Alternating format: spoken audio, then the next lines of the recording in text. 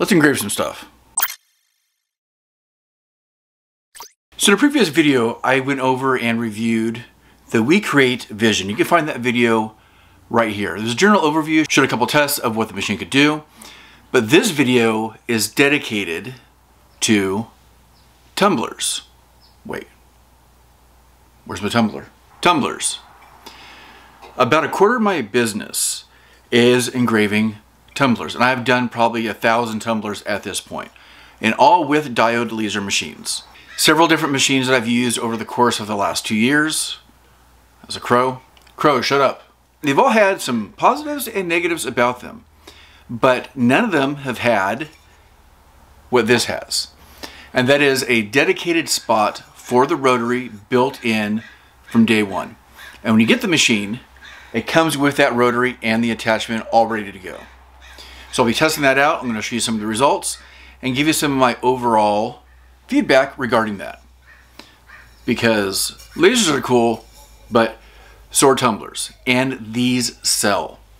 If you are looking at making this a business or a hobby, making a little extra money on the side, this is a great way of doing it. Almost everyone has a coffee tumbler, stainless steel water bottle, and it's great to be able to offer some sort of personalization to them, whether it's a name or an image, and this makes it easy all in one box. Let's take a look at some of those things. So you've been cutting and engraving to your heart's content, and now you want to level up your game. You want to install your rotary. So we're going to go ahead and do that. I'm going to show you a couple things you could do with this and how this could open up different projects you can do and get creative and make all sorts of cool stuff with the Wecreat rotary. I'm holding that in kind of a weird way. Here we go. The rotary. Let's install it. The process is really simple. To convert this from your cutting and engraving setup to your rotary setup, first things first is to remove the slat grates, which I really like. I'm still kind of up in the air of whether I prefer the honeycomb or the slats. Next, we're going to be placing the rotary in here on the marked spot. There are already pre-drilled holes in there on the end for you to place it. That drops into place right there. There are two mounting screws to put in on either side, and that holds it in place. One of the things that really attracts me about this machine is that you have a dedicated area for the rotary. You don't have to fuss with it. You don't have to align it. It's already built into the machine. You drop it in and you're good to go. Setup, whenever I do rotaries on other machines, takes at least 15-20 minutes sometimes with alignment. Here, that's not the case. You bolt it in, mount your tumbler. We're going to plug in our cable right there. And we're pretty much set to start creating. Two connection points for the cable. One on the back, screwing it in. Make sure the power is turned off when you plug in that cable, per their warning right there. And there is another cable that goes into the top of the rotary. And this kind of will, the wires kind of hang out down here. I might put in like a piece of tape or a zip tie or something to kind of hold that down. And I'm ready to mount my tumbler. One modification that I've made when doing a tumbler in here is I have a kind of a blank piece of Baltic birch plywood in here, and it's going to make the contrast a little bit easier to see in the software, especially when engraving a black tumbler. Otherwise, it's really hard to see the outline of the tumbler to get the proper alignment. In the Wecreat software, I brought in an image that I prepared ahead of time. It's this image of an octopus that I have kind of created in Photoshop. Size it of the tumbler, rotate it, and I want it to be a pretty significant size on the tumbler. With that wood backing, makes it a lot easier to see. I also have a light over the top to add some more contrast to make it easier to see. I don't know if there's anything that can be done with that in the future, but I know that they're not the only ones that have that issue. So any system that has a camera is going to have a potential similar issue. I have that issue with the Glowforge as well. But easy hack. I think that looks good. One nice thing with the Wecreat software is because I put in that this is a black tumbler, they give me this preview screen here. I want it to be fairly detailed, so I actually think I'm going to choose 100 power, 200 millimeters a second. That should be good. I want to make sure I get a nice clean engrave.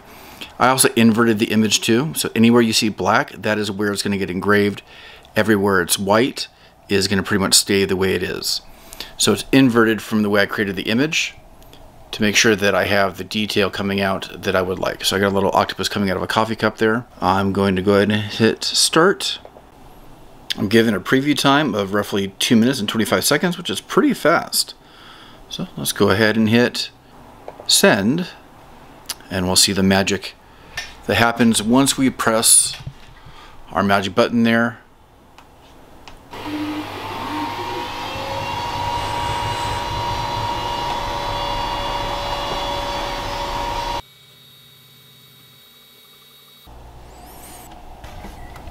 The Wecreat did an awesome job capturing the detail of my drawing here. And having that on a coffee tumbler is a perfect use of that image. And if you would like this image, it's available free to my Patreon members.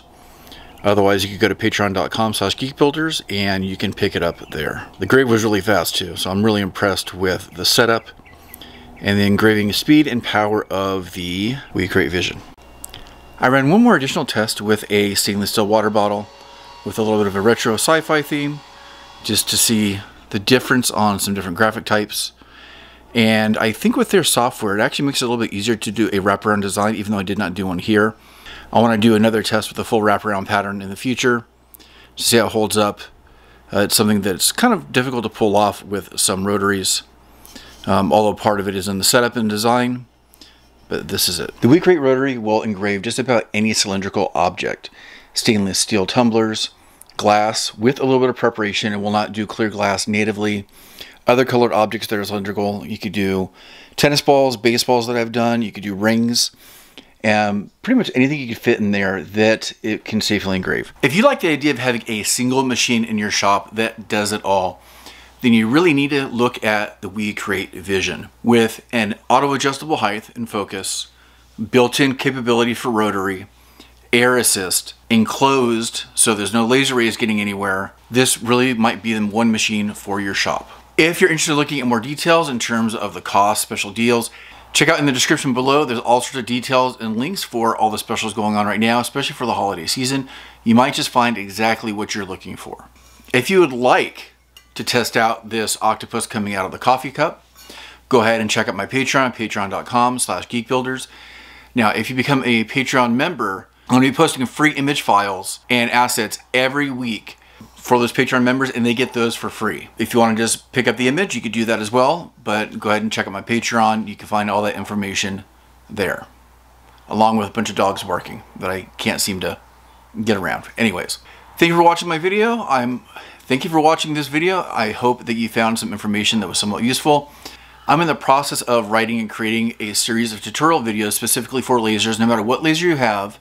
Although some will be laser specific for certain features. And I'm hoping that you can find that content useful as well. Once again, thank you for watching. I have a lot of content in the back catalog, especially laser related stuff and other cool DIY geek related videos, if that's something of interest to you. Please don't forget to subscribe. I'm trying to get my numbers up a lot for the end of this year and also for the coming year. I have a lot of things planned. I need to be able to show growth for the channel in order to be able to do some of those new things and take some of those next steps. But thank you for watching. I will see you next time. Don't forget to design, make, and play. Take care. Let's engrave some stuff. Let's engrave some stuff. Let's engrave some stuff.